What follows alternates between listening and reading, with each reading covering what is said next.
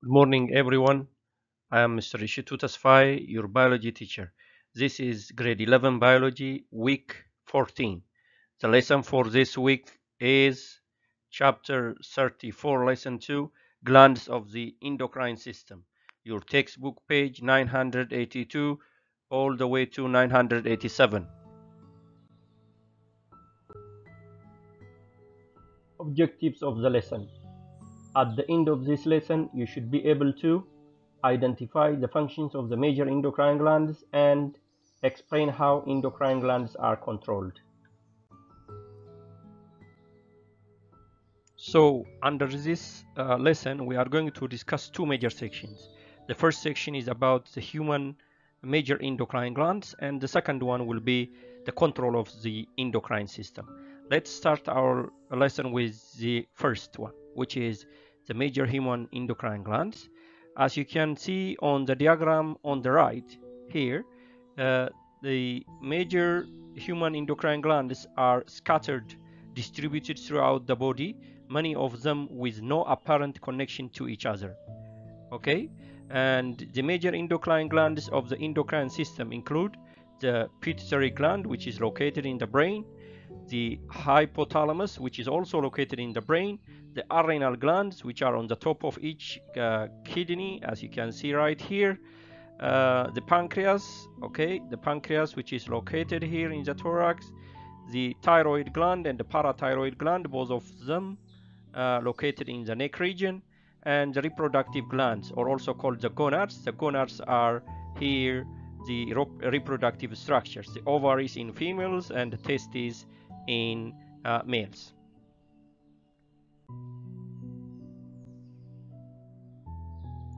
What are the functions of the major endocrine glands? The human endocrine system regulates a wide variety of activities depending on the type of the endocrine gland. Let's start with the first one, the pituitary gland. The pituitary gland secretes hormones that directly regulate many body functions or controls the actions of other endocrine glands. For this reason, the pituitary gland is usually considered as the master endocrine gland because it controls other endocrine glands. The second one is the hypothalamus. The hypothalamus controls the secretions of the pituitary gland. The third one is the pancreas, which secretes insulin and the glucagon, which help to keep the blood glucose level very stable.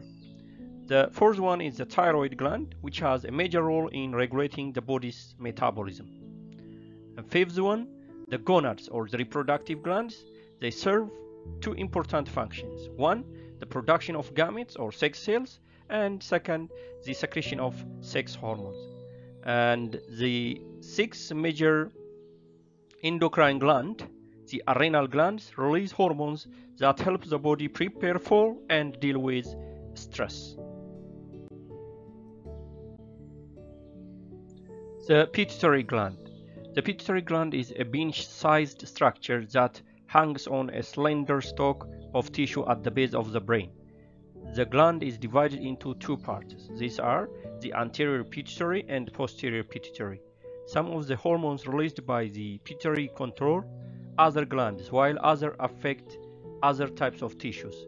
As you can see in this diagram, the pituitary gland is located at the base of the brain. It hangs at a small stalk which is found at the base of the brain here, just below the hypothalamus, and its secretions control other endocrine glands or other types of tissues. That is why we consider the pituitary gland as the master endocrine gland.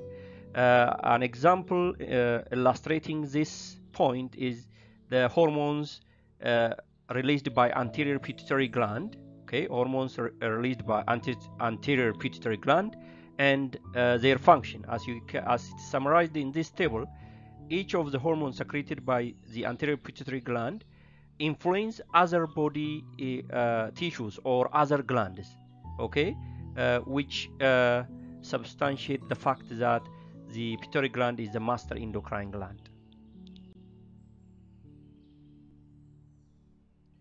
The hypothalamus.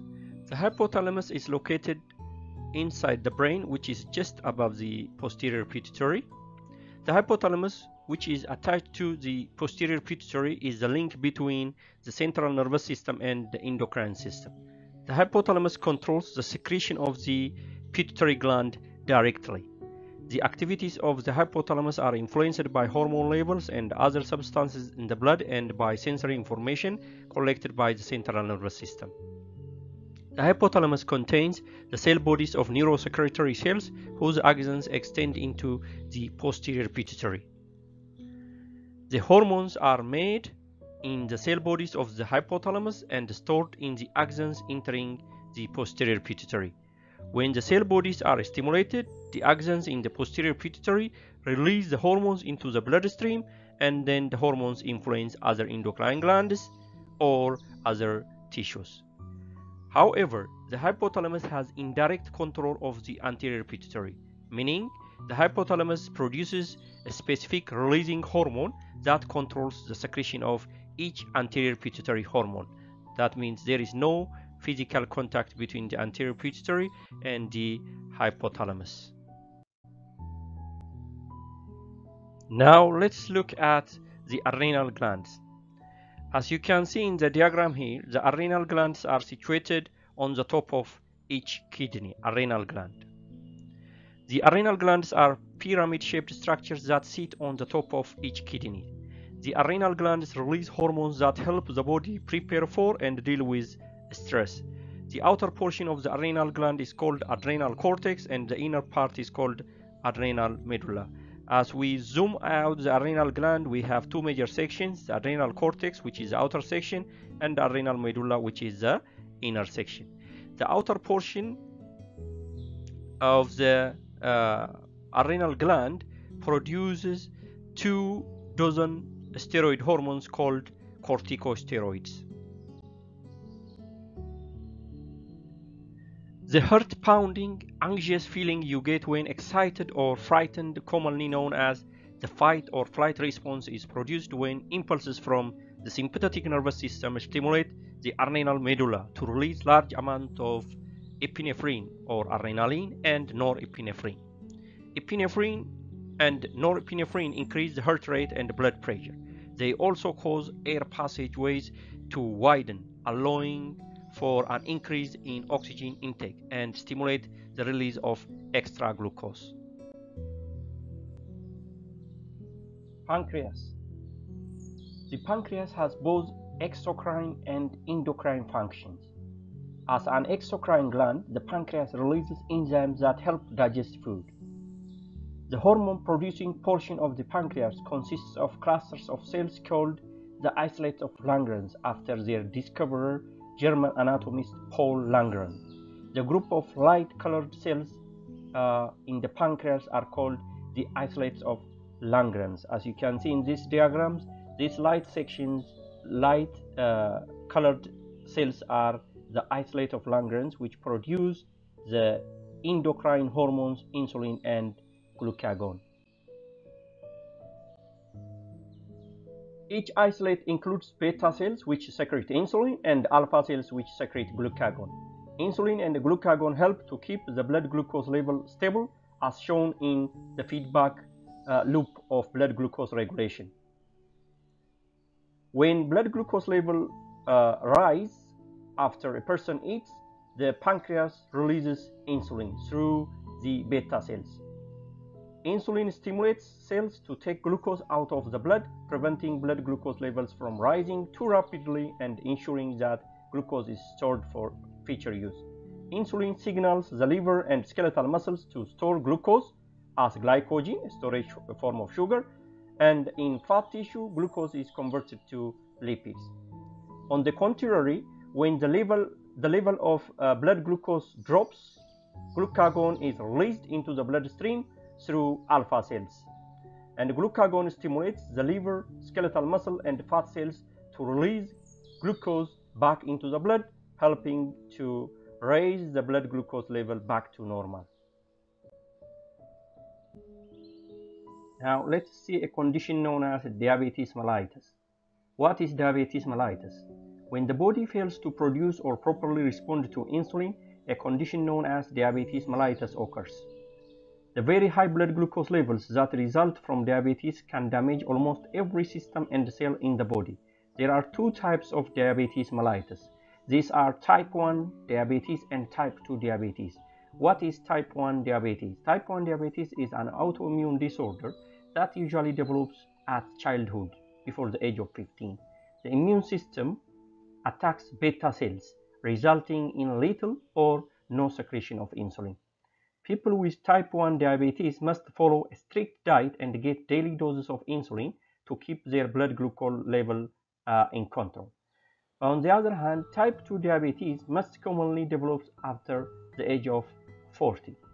In type 2 diabetes, people produces low to normal amounts of insulin, but their cells do not properly respond to the hormone because the interaction of insulin receptors and insulin is inefficient.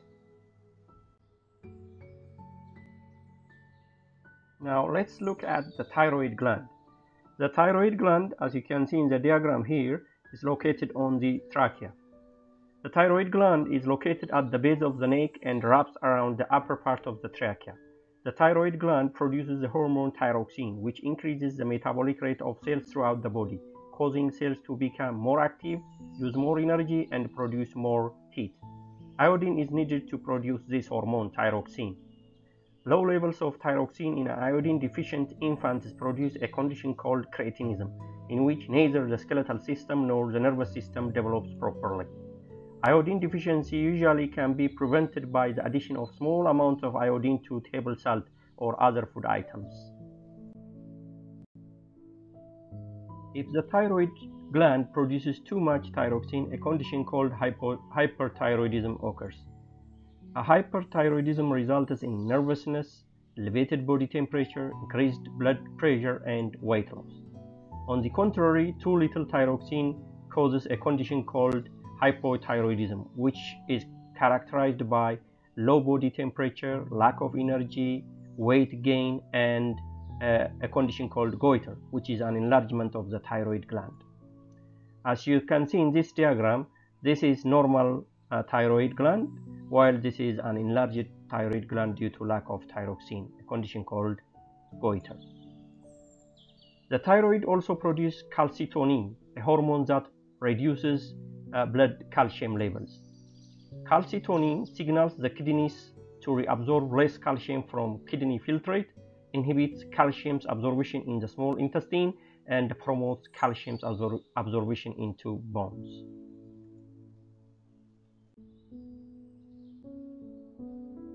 Parathyroid glands.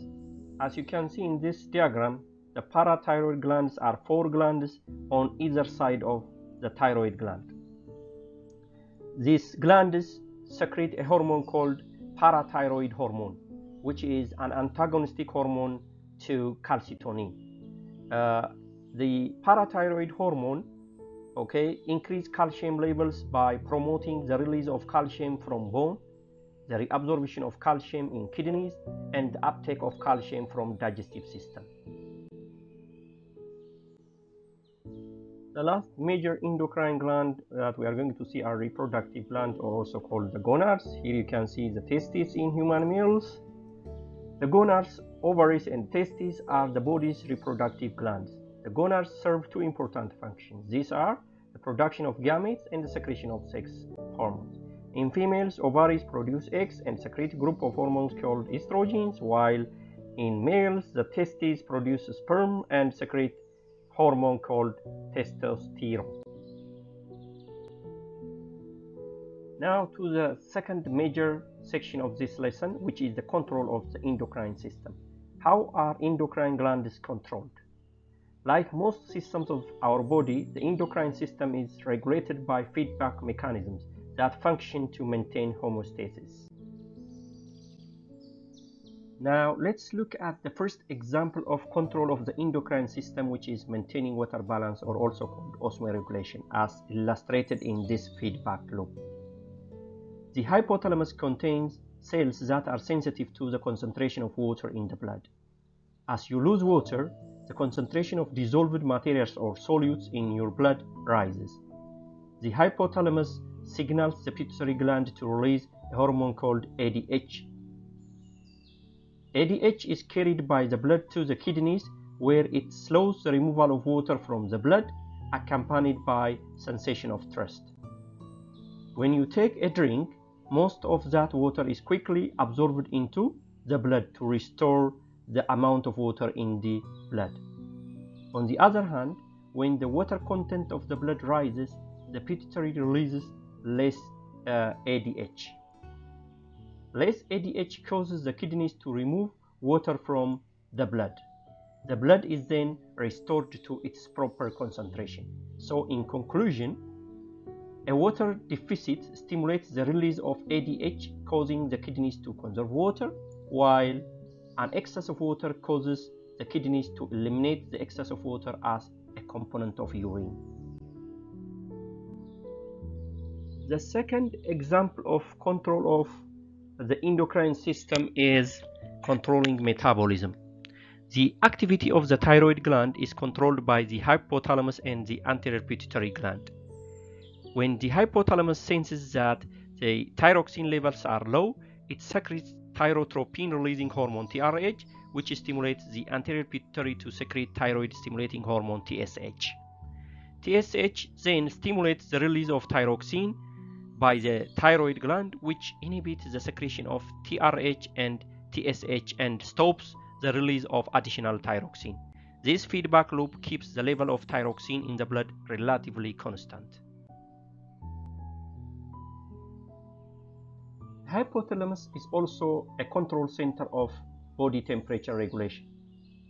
When the core body temperature begins to drop, the hypothalamus produces extra TRH. The release of extra TRH stimulates the release of TSH by the anterior pituitary, which stimulates the release of additional thyroxine by the thyroid gland, which is located here. The thyroxine increases oxygen consumption and cellular metabolism. The increase in metabolic activity helps the body to maintain its core temperature. Finally, let's answer the following lesson check questions. Question number 1. How is the hypothalamus an important part of both the nervous system and the endocrine system? The correct answer is the hypothalamus serves as the body's link between the nervous system and the endocrine system. Its activities are influenced by substances in the blood and information from the nervous system. Question number 2. Explain how the endocrine system helps maintain homeostasis. The answer is the endocrine system helps maintain homeostasis by signaling the body to respond to internal and external stimuli and by using feedback mechanisms. And finally, on a hot day, you play soccer for an hour and lose a lot of water in sweat. List the steps that your body takes to regain homeostasis. Sample answer. The hypothalamus signals the posterior pituitary to release ADH and causes thirst sensation. Then, the ADH slows removal of water from the body, and a thirst sensation stimulates you to replace the lost water. Thank you for watching. See you very soon.